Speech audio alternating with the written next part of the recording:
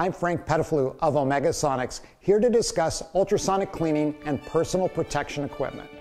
Firefighters develop cancer at higher rates versus the general population due to years of exposure to carcinogens. When firefighters enter a structure to battle a fire, they immerse themselves in toxic smoke and gas which permeates their gear.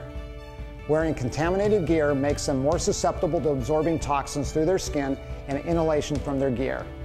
Cleaning personal protection equipment, also known as PPE gear, is mandated by NFPA 1851 once a year.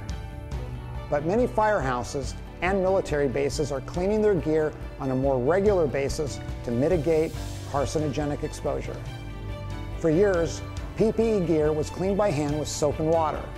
The process was time-consuming because gear such as helmets had to be taken apart, and the results were good, but not great.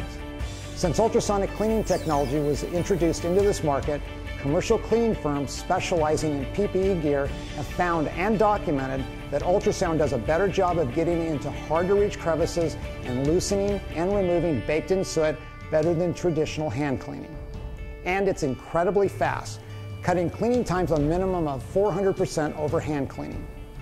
Whether you are cleaning helmets, boots, gloves, SCBA gear, or tools, Ultrasonic has a lineup of ultrasonic cleaning equipment and detergents specifically designed to handle PPE gear.